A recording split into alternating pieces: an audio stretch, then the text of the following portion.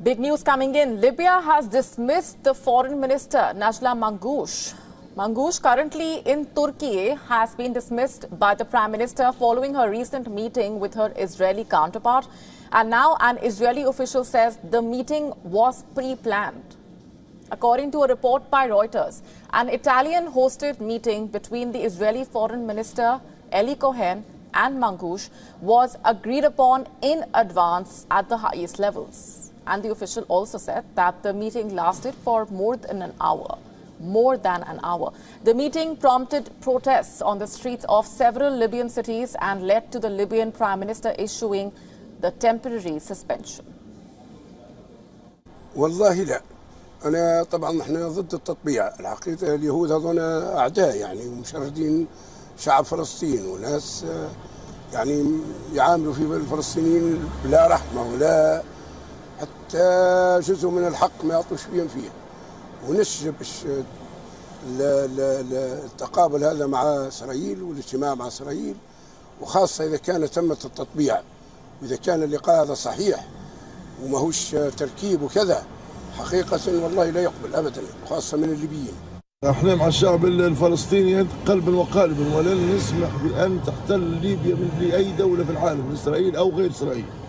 احنا شعب ليبي، احنا شعب حر، وما نسمحوش بالكلام هذا مهما كان. في أي لحظة في أي وقت احنا مع الشعب، قضية الشعب الفلسطيني.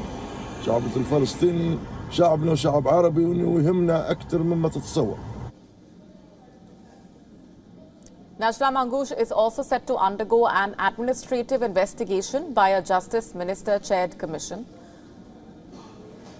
According to reports, the meeting between the two foreign ministers was facilitated by the Italian Minister of Foreign Affairs, Antonio Tajani.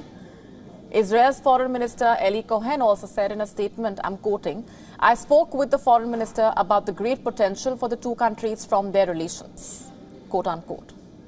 And shortly after this, the Libyan Foreign Ministry issued a statement saying that the interaction did not include any discussions, agreements, or consultations, adding that the Foreign Minister renewed Libya's complete and absolute rejection of normalization of ties with Israel.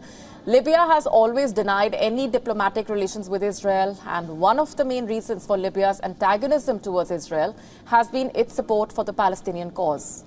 Like several other North African countries, Libya has a rich Jewish heritage. But during decades of rule by the former Libyan leader Muammar Gaddafi, who was a strong supporter of the Palestinian cause, thousands of Jews were expelled from Libya and many synagogues or Jewish temples were destroyed. Gaddafi was overthrown and killed in 2011 by a NATO-backed uprising. And even now the country is split politically among rival administrations, being the Tripoli government in the west and another in the east, backed by the military strongman Khalifa Haftar.